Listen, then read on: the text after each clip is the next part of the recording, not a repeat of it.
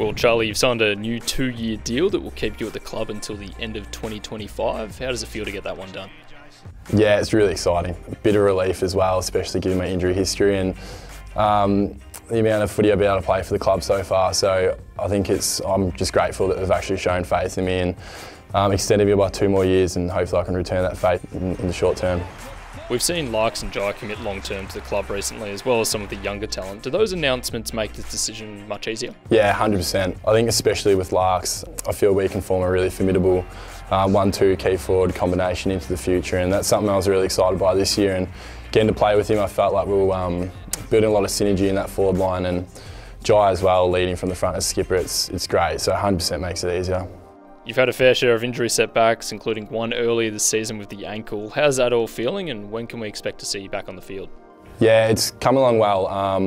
I had a little setback last week when I tried to run, just with an irritated tendon. That's now settled down, so I'll return to running after the bye and still get some footy in at the end of the year, which is really exciting. Not sure how many games that is, but it's a goal just to get back and play footy, so that's exciting. And how excited are you to play with this young and upcoming group, especially that emerging forward line with CJ, Stevo, Cam and Larks?